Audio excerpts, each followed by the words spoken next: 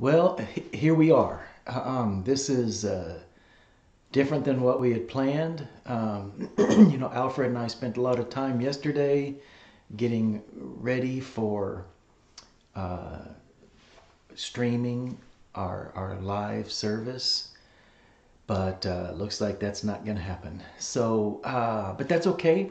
You know, I feel like that, in a person's lifetime, God has a way of kind of interrupting life with weather.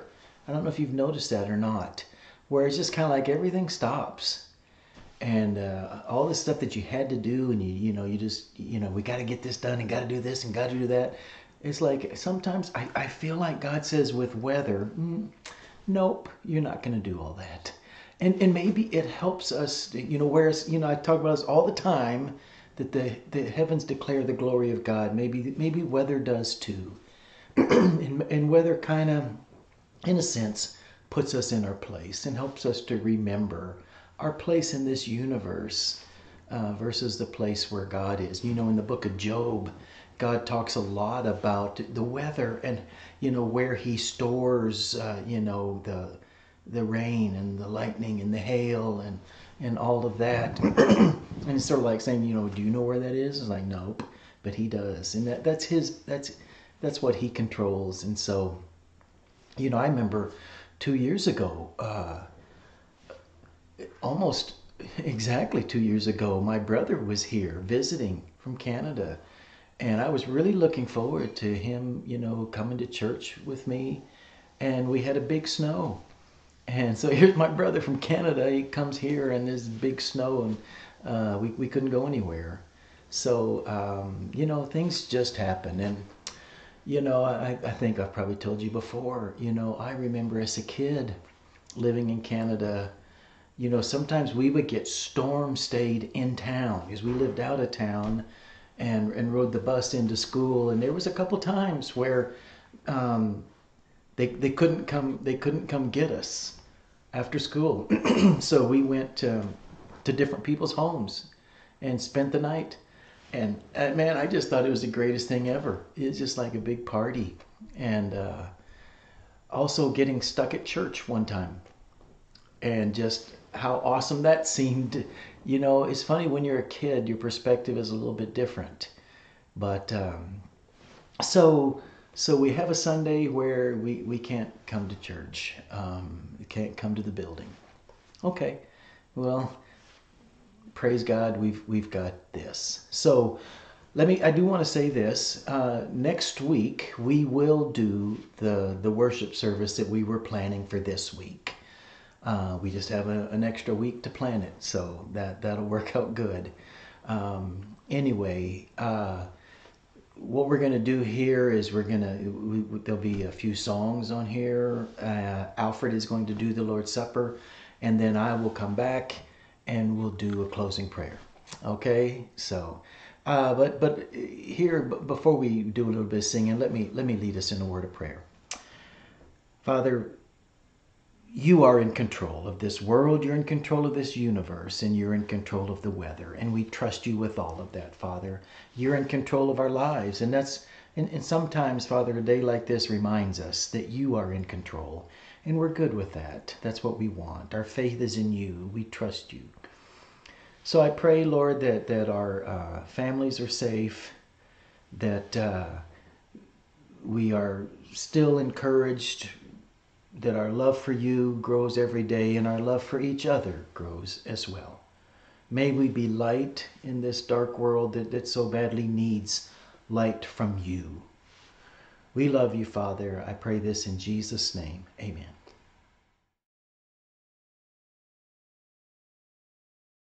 As the deer pants for the water, so my soul longs after you. You alone are my heart's desire, and I long to worship you. You alone are my strength, my shield. To you alone may my spirit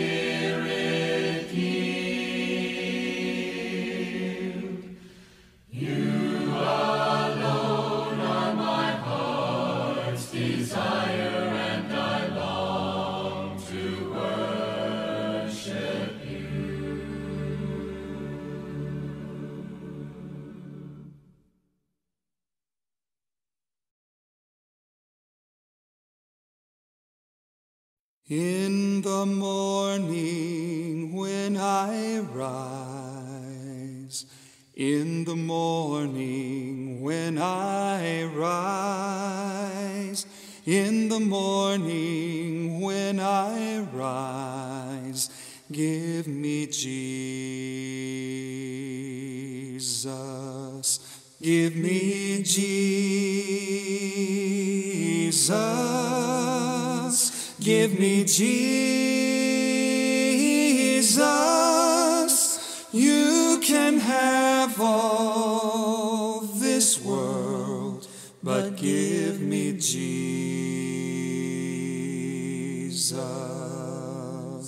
And when I am alone, oh, and when I am alone, and when I am alone, give me Jesus. Give me Jesus.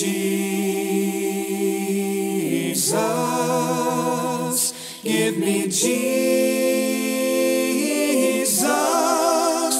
You can have all this world, but give me Jesus.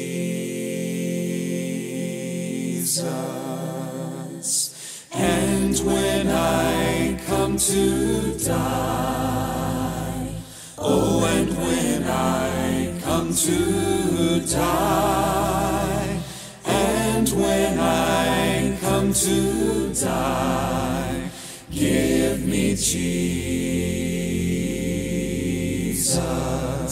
Give me Jesus. Give me Jesus. You can have all this world. You can have all this world. Oh, you can have all this world, but give me Jesus.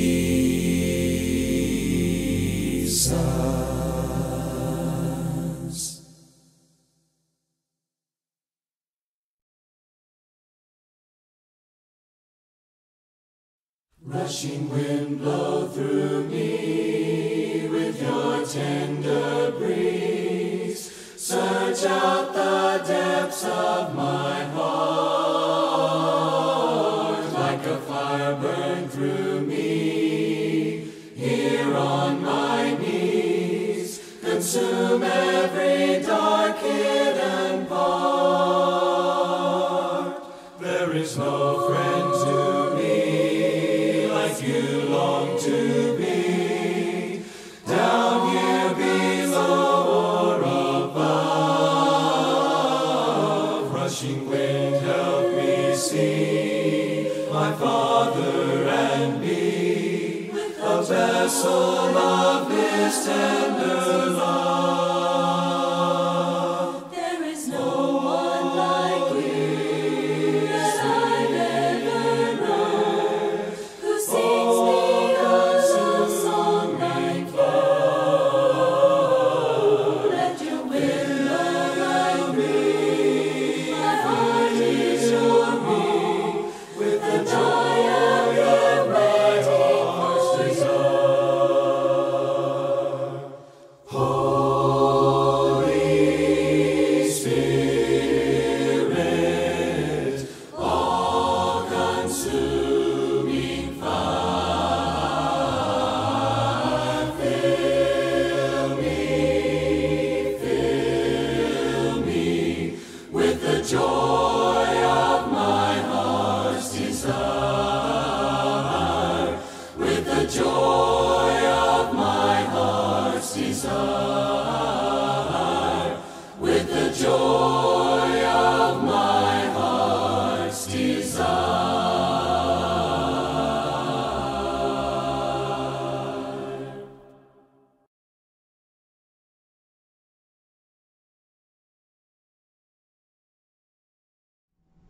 So, as you think about today and you look outside and you see how it's snowing and it looks really pretty, and it's white and fluffy. But then you also know there's a part of snow where when it's been sitting around a few days or maybe in a few weeks, and it gets all black and brown and dirty and looks really disgusting. And what I want you to think about is this. All of us have had situations in our lives where we've looked at an outcome or a circumstance, and we thought, man, that is just a terrible mess. There's no way that's going to be fixed. There's no way that's going to come clean, that's going to come around to work out. And sometimes we can do that with our lives spiritually, where we look up and we say, God, there's just no way you will take me in or take me back. I've blown it. I've really messed up this time. If you've ever thought that or know someone who is thinking that, hear these words are fresh from Isaiah as he's speaking on behalf of the Lord. Isaiah says, "Come now, let us reason together, says the Lord. Though your sins are like scarlet, they shall be as white as snow. Though they be as red as crimson, they shall be like wool." What God is saying is, I can fix this. And that's part of what we do when we remember communion. We remember that our God said he can fix this. And our fixing came through Jesus Christ dying on a cross for our sins. And so as we partake of communion today, I would like you to do both the bread and the wine together, because I want you to remember that the body itself was broken on our behalf. And then that blood was shed. And it's the blood that's shed that's rinsing away our sins. But in order to get that blood, it had to be broken open. And so as you are going through things today and things in your life and you're wondering why some of these things may be happening, just remember that our God is able to take all of the things that we think are not fixable, and he's able to redeem them. Let's pray. Father, we pause and give thanks for all the ways that you have shown us that things work out for those who love you and are called according to your purpose. For all the ways you've taken our failures, our problems, and our messes, and all the ways that you've redeemed them, we give you praise and thanks. We thank you for allowing your Son to die on a cross. As a father, I am beside myself at how you were able to do that. When I consider my 5 boys and I think about anyone trying to hurt them or harm them, that really gets me riled up, and there isn't anything I wouldn't do to protect them. And yet you freely gave us Jesus, and we killed him. We killed your Son. And you allowed that to happen because you loved us so much.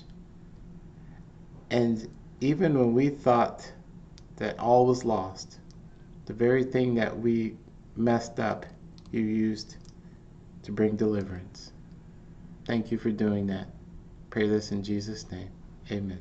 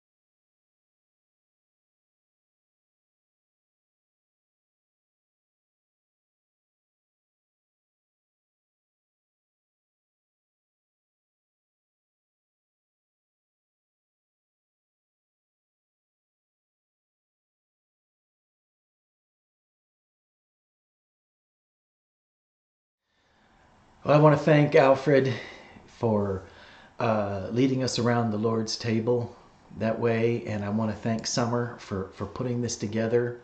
kind of at the last minute, but I appreciate that. And like I said, I hope everybody's doing well.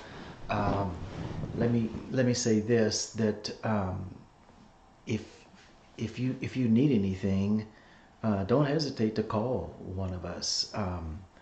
I got a 4-wheel drive truck now, and I'm be happy to use it. Drive across your lawn or something like that. Whatever, but really, if you need something, please don't hesitate to ask.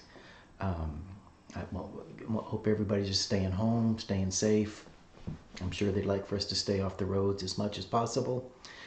But I hope you are encouraged at least by what we were able to do together here, kind of. And may God bless each and every one of you with his peace and love and comfort. Let me close this with a word of prayer. Father, thank you that we can get together this way, even on a day when normally, we wouldn't be able to get together at all. And so we thank you for this, Father. I do pray for our church. I pray, Lord, that you are watching over us, that we are keeping in step with you. We are keeping in step with your Spirit. Would you continue, Father, to fill us with your love and fill us with your Spirit, and may we be useful to you everywhere we go and every person we speak to. I pray all these things in Jesus' name. Amen. All right, everybody. Love you. Have a good day. In the morning when I rise, in the morning when I rise, in the morning when I rise, give me Jesus, give me Jesus. Give me Jesus. You can have all this world, but give me Jesus.